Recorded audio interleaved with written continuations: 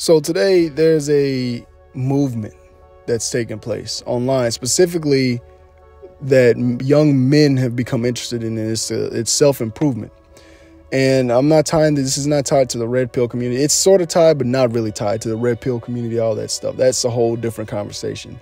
This is specifically about people who maybe whether they've gone through a breakup, they've hit rock bottom in life, whatever it may be, they end up going to the gym. It all starts with the gym pill.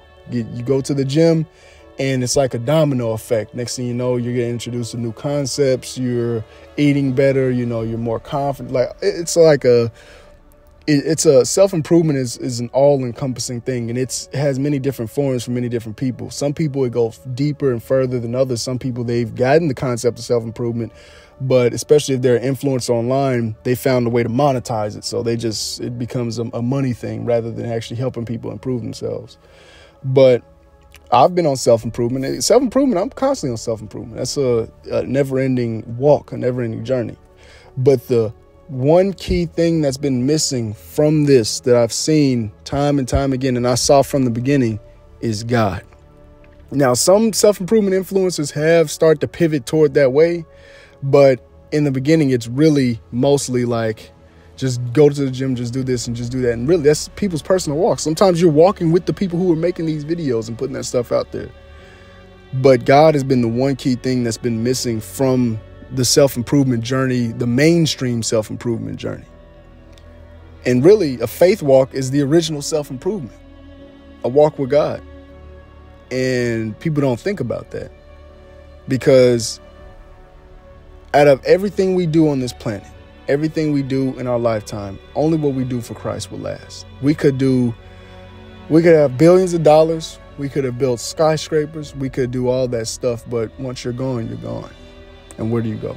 Now, you can leave that behind for the next generation. And eventually, maybe the skyscraper gets knocked down. Like, I know it's a terrible example, but 9/11. Those towers are gone now. So anything could happen to what you leave behind. And I'm not saying don't leave anything behind, because I'm leaving stuff behind. I'm going to leave stuff behind for my kids, my grandkids.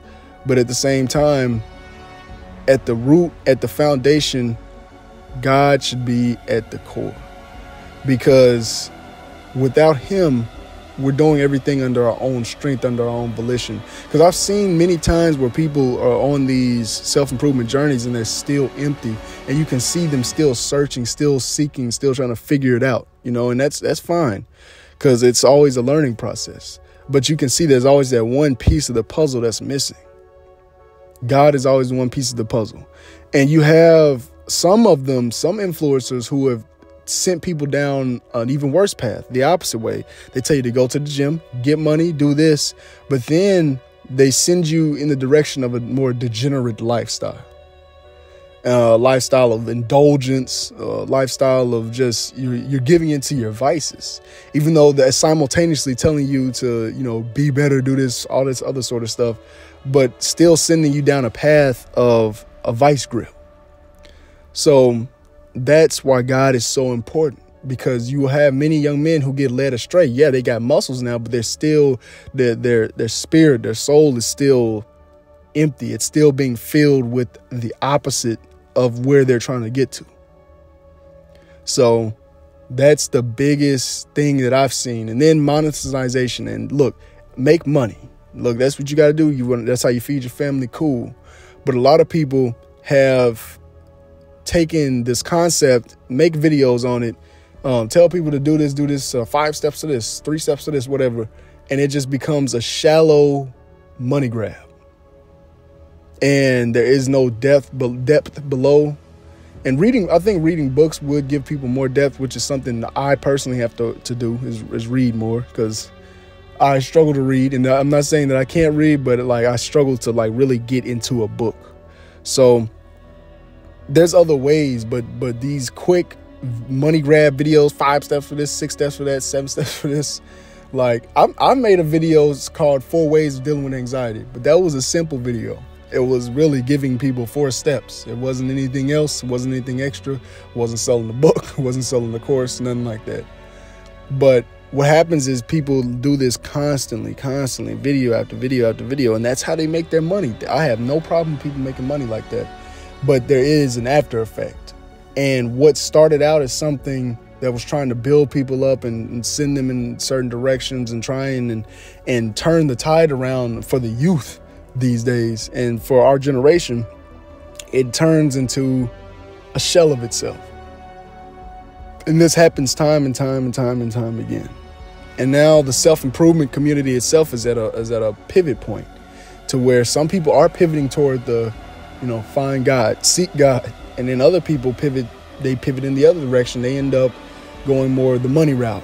They become less and less from where they originally started and end up more and more just money makers. They just make money. They tell you to just go make money, go do this, blah, blah, blah, blah, blah.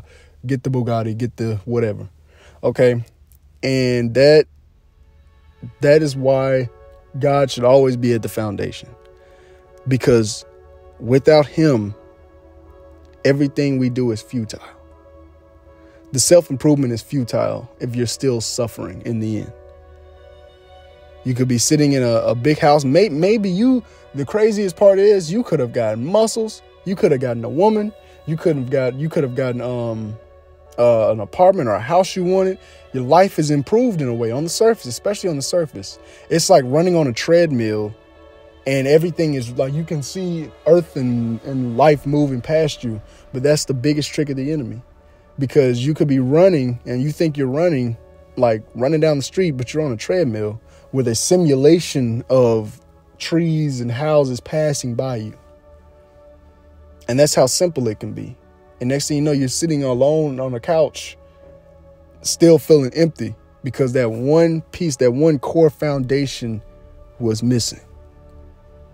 So that's all I got to say on this one. Thank you for listening. Be sure to like, comment, subscribe, like, comment, subscribe, like, whenever you do it, however you do it, wherever you do it, just do it. It's your boy Red X Black, and I'm out. Peace.